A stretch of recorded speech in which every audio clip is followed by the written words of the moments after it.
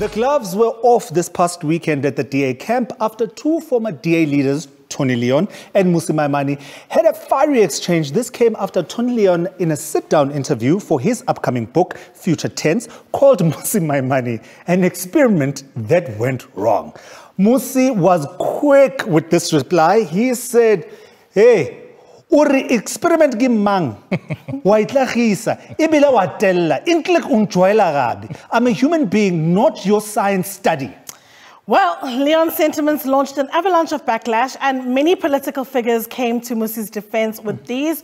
Helen, I can't believe I said Ma. Helen had this to say: "For me, the real experiment was the attempt to leapfrog 3 election cycles between 2016 and 2019.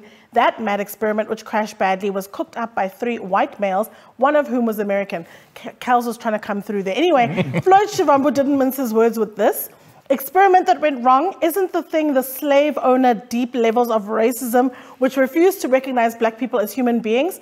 Mmusi was certainly a collaborating puppet, but to call it an experiment, it's open, unadulterated racism that undermines all black people." And the last tweet from Herman says, "Tony Leon has gone too far this time. I know and reject that he doesn't represent the majority of peace-loving, non-racial South Africans." Mo, I know I can see your fingers are tapping. You're ready for a comment. What do you think of all this? I mean, here's the thing. If you look at the history of the DA, right, particularly with Tony Leon, it is actually quite disturbing to hear him say these things, because the DA has positioned itself now from where it was before as a party for all. They've come out strongly when you look at, gunning for the black vote, and even some of the areas they've won via election and so on. Now, all of a sudden, you have a former leader who I believe still has influence in that party, even though he may not necessarily be active, saying something like that. It almost makes you wonder about what's been going on there. Is what the DA is standing for now just a charade? Is it just a smokescreen? Yeah, the answer is yes. For me, personally, I feel like I don't think they're unraveling. I think this is what they've always been about.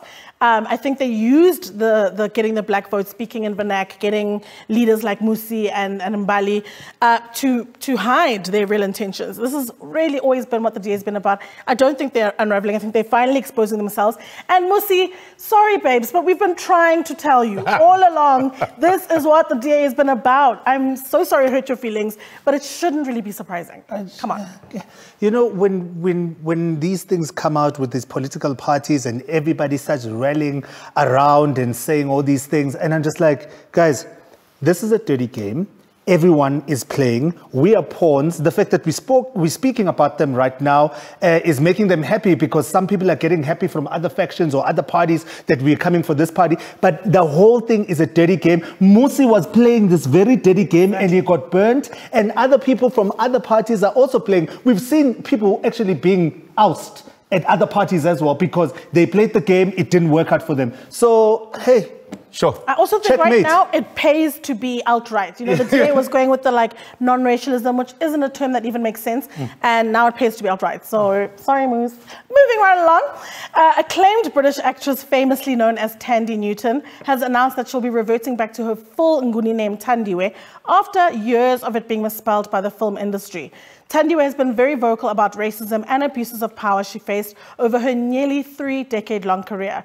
The actress, who graces the May cover of British Vogue, said in the interview, "I'm taking back what's mine." And she continued to say, "The thing I am most grateful for right now in the business is being in the company of others who truly see me, and to not be complicit in the objectification of black people who are seen as others, which is what happens when you're the only one." So many people on the timeline lauded her for embracing her full name, with Umasibanda weighing in with this. "Good for Thandiwe. Reclaiming your name, your identity, and your story is important for all of us." And then Ms. Zamandlovu said this, said, "Thandiwe Newton's story is resonating with me because from workplace to workplace, I've had to fight for my full name. Why is your surname in your name? Then it gets shortened to my nickname. Sometimes I just get tired, even though I don't like seeing it shortened on signatures." Yeah, I feel like I feel sorry for Thandie, first of all. I definitely understand and relate to the story, because I think for the first time, she's now knowing what it's like to be a black person. Thandie kind of is a mixed race and she lives in the line where people don't really see her as black. She's always had white friends, white relationships. So I think for the first time, maybe with Black Lives Matter, the conversations that are happening around Meghan Markle, she's also quite surprised to now be in the space where she's like, oh, I have to confront the blackness and what it means and learning about her other side and her identity and being Thandiwe and what that means. And that our names to us aren't just what a fluffy thing that they call us. It's a history, it's a story, it's a lineage, and it's a plan and a hope that your parents have for you. So now she's finally getting there. Lesego, I could go on for a long time. I don't agree at all. And listen, okay, I partly agree with some of the things that you've said about it's important to find your identity. I get that. But we need to also consider that these are people that have PR managers that are in Hollywood, and those people have been naughty from the beginning of time. This is what I'm saying. I'm saying that I'm seeing a trend where it's now cool to be associated with Africa, where it's now cool to be an African. We see it Wakanda forever. We're seeing Beyonce coming through. And most of these people that are doing these things, guys, are monetizing them. And for me, I don't get it when people are now talking about this whole thing. When we had people like Talib Kweli, we had people like Mos Def who were about their African-ness and moving it, but it wasn't cool enough for all these people to come through and be part of this continent. So it's... I'm going to give her the benefit of the doubt.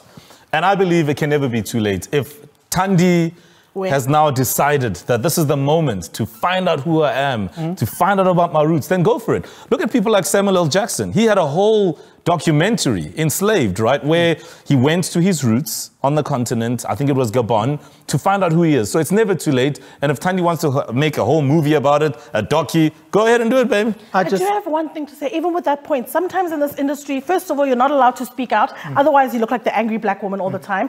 And second of all, sometimes it takes a long time to know thyself. If I was surrounded by white people at school, I was called Lee for a long time. I only realized later, actually, I want to be Lesego because it means so much more. And it took me a long time to get my voice out. I just wish that Mmusi Maimane changes his name to Thandi Newton so that he can get this support on this table because he went to the DA and came back and found himself.